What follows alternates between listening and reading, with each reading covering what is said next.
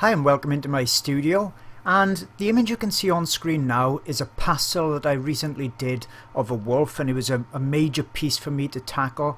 And before I jumped right into it, I wanted to try some things out. I wanted to try out some colours, some pan pastels, and I wanted to see how they was all going to work together and build confidence in myself, so I thought that I could, really do a good wolf. Now the main wolf is on my Patreon channel. If you don't know about that, I do videos on there every month. They're really in depth and it's about 4 hours long. I miss virtually nothing out. There's lots and lots of real-time footage on there and voiceovers where I'm giving tips and techniques. But the video you're going to see now is going to be a short series of videos. It's of that test piece that I did, so it's just a small section of the wolf's head, but at least you're going to see how I tackle all different furs, the glassy eye, the nose, and that type of thing. Here you can see I've got my Pastelmat paper set out. I've got my drawing transferred onto it with graphite paper.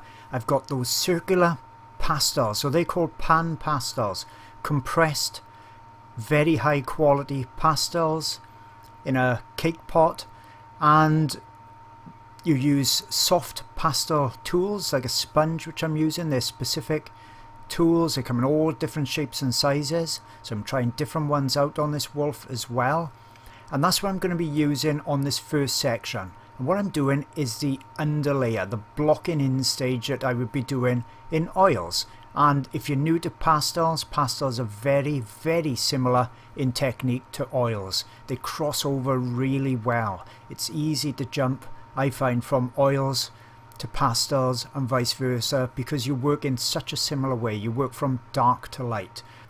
Now if you work in coloured pencils, the main issue you've got with coloured pencils is you can't really put a light over a dark easily. And that's what I found that really frustrated me with that coloured pencil, and why I find pastels so much easier.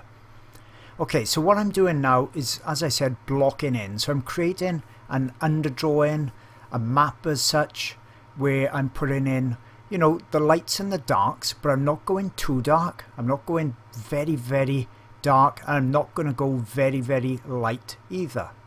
So I'm putting in kind of like middle tone, because on top of this underdrawing, that's when I'm going to come in with the pencils that you can see on the left, Carbothello pencils, and the pastel sticks, Conti sticks, you can see on the right hand side.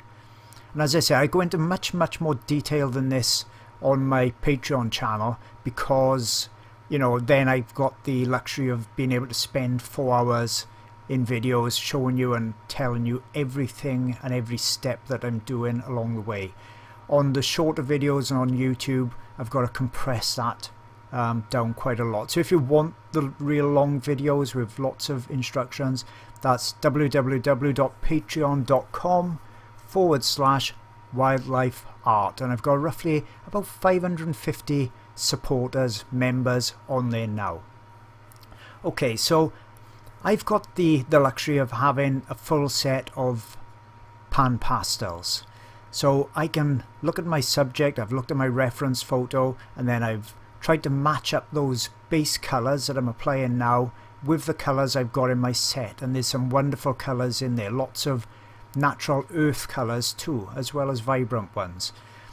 If you haven't got pan pastels, you could use soft pastels, perhaps Rembrandt pastels. There's lots of different makes out there. But if you're going to use very soft pastels, and things like Unison can be very soft, be careful you're not filling the tooth of the paper up, because if you fill it up too early on, then your pencils won't go over the top of them. So you'll see in probably part 2 of this video how I blend this underdrawing into the paper, how I really push it into it, and that's quite critical, because it then allows me to put the pencils on top. By pushing the pastel in, I'm still retaining a lot of the tooth of the paper. Now Pastelmat is a sanded paper, so it's got a very lightly sandpaper texture, very lightly, more of a satin velvety feel to it really. But if you use a different paper, something like an ingress type paper, or those pastel papers that got that uniform pattern on there, that's the type of paper I used years ago. It's not going to work. You're not going to get the right layers on there, and you're not going to get the details. I've got other YouTube videos that shows me testing out these papers, so I urge you to have a look at those because it's going to show you why I use things like Pastelmat, Pastel Card and UArt papers. So I'm just going to continue now with this blocking in process. I'm not sure if you can see in that bottom right hand corner below that reddish pan pastel, I'm resting on a piece of paper. Now that's just a normal piece of card or paper, and I'm using that kind of as my mixing palette. So you'll see I'll grab a colour, dab it on the paper, perhaps another colour to perhaps blue it down a bit or redden it slightly, and I'm just rubbing it on that paper, mixing them together just as you would using a palette with paints. Because with the pan pastels they mix much more readily than normal pastels.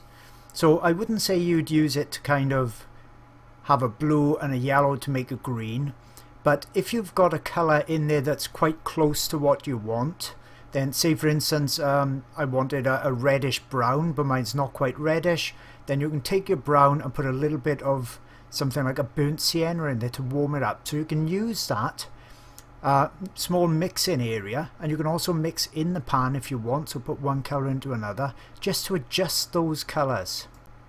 Now I found normal pastel sticks don't really mix well like that, and that's why you see lots of pastel artists, they have lots and lots of different colours, because with pastels we're not mixing like we do with paints, we're more selecting the colours from our say selection of pencils you can see on the left, and looking for the closest match that way. So you can see I've lightened a few areas up again, darkening this bottom section, and you can see that I'm using that soft tool in the fur growth and the way that it's lying, and that's quite important, and I say about that in every one of my wildlife videos and on my Patreon channel as well, because that's what gives the body of the animal shape and form. So darkening the section up the top, blocking in.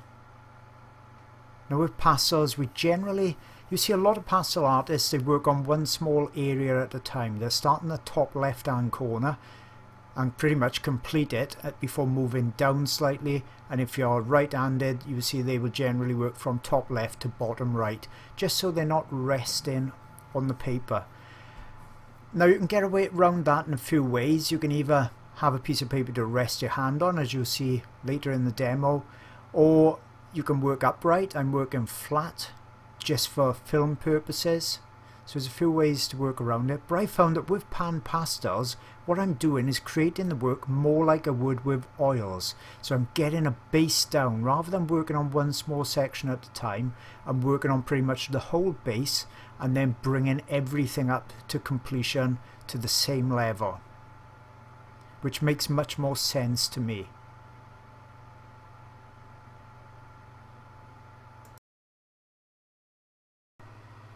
So I'm not going very detailed on this underdrawing because, as I said, it's the map, it's the basic tones that's on there. It's going to allow me to concentrate on top now, getting the pencil work going well on there and actually creating the fur texture, so I can concentrate on that more than the tones, because I will have this map underneath that's going to really simplify things for me.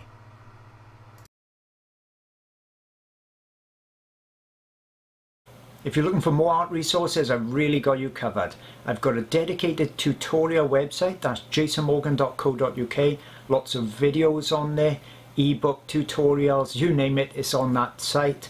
I've got a Patreon art channel, so every month I put up brand new videos, and that could be pastel videos, oils, charcoals, they're full-length videos, and there's also photo references with the Easy Trace line art on there. I've got quite a few hundred people supporting me, and that's on Patreon. And also, if you're after even more reference photos, I got a dedicated website just packed with reference photos. I think there's about 900 on there at the moment. So that's wildlifeart-online.com. Now please, with my YouTube channel, new videos coming on here as well. If you can possibly subscribe to the channel, then you're never going to miss out on new videos.